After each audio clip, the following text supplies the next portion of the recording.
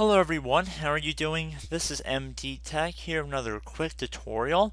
Today I'm going to be showing you how to hopefully resolve the server DNS address could not be found, and this might result in certain web pages displaying that a certain site could not be reached. This can be very frustrating, so in this brief tutorial I'm going to be going over a way of hopefully resolving this issue for you guys.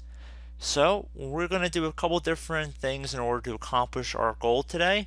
And we're going to start by heading over to the Start menu, and we're going to search up Control Panel. Windows 10 should be listed right above Desktop App. Earlier versions of Windows probably would just say Control Panel.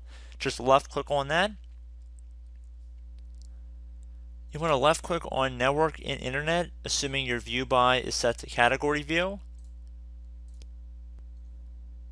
You want to left click on Network and Sharing Center right here.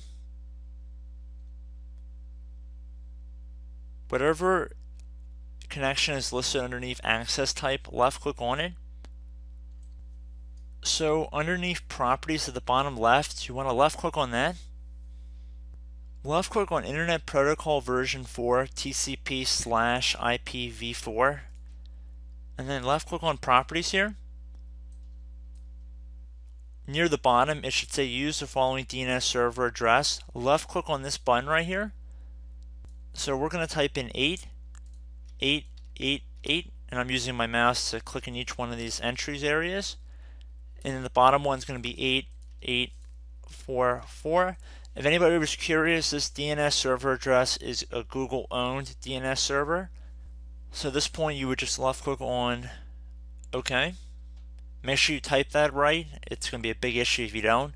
So 8.8.8.8 should be your preferred DNS server, and 8.8.4.4 should be your alternate DNS server.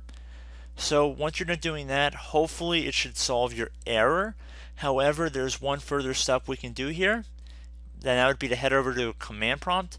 So we're going to right click on the Start button and then left click on Command Prompt Admin. Might get a user account control window. Select Yes. Now what we want to do is type ipconfig /flush DNS and then hit enter on your keyboard. So this should flush our DNS resolver cache. And now we want to type ipconfig /renew and then hit enter on your keyboard again.